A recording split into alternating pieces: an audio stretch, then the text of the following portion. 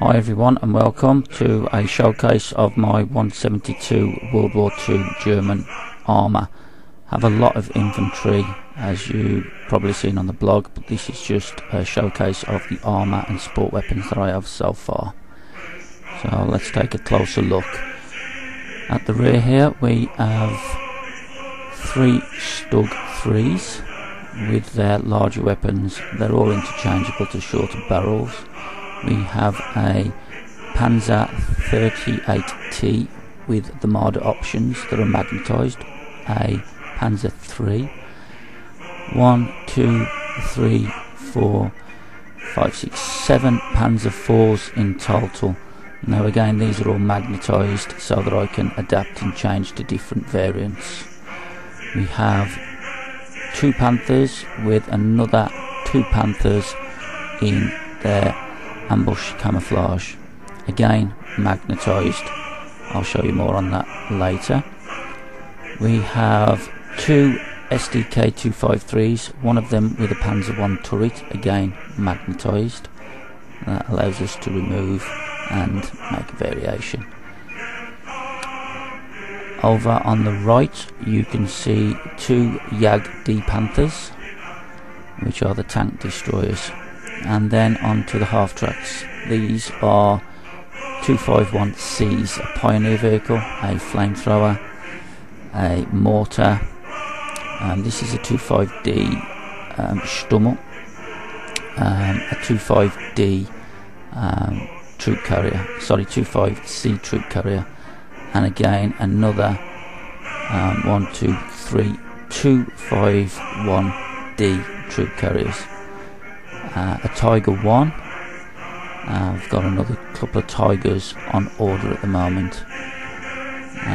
So that is the armour. There's a few additions to be made to this, but this is the core army.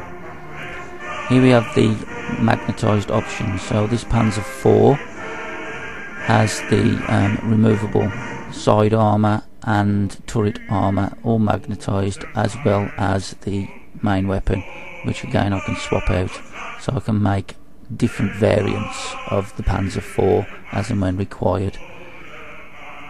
What I can also do with the magnets is, as we'll see here, with the Panther, which is the Panzer Mark 5 and the Panzer Mark 4, again just simple magnetised turret options, so we can interchange the Panther and put the Panzer 4 turret on, which will then turn it into a Burgess Panther, which were seen as command tanks. Not so much seen is the Panzer 4 with the Panther turret. Don't think it was actually seen in battle, although it was drawn up on paper. This would allow them to obviously interchange units towards the end of the war, as they were getting, obviously the factories were getting bombed. The Marder Panther Panzer 38T option, again magnetised, so that we can make different options as and when required. The beauty of these models is obviously magnetising allows interchangeability with unit types.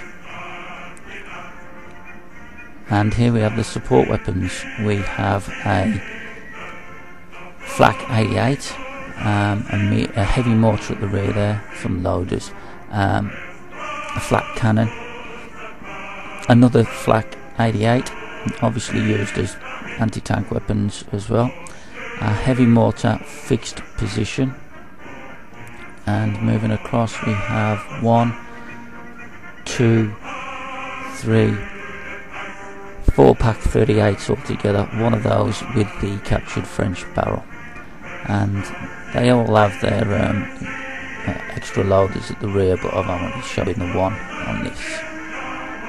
Again, this is the air support that I talked about, and it's a Focke-Wulf 190 with its distinct yellow markings.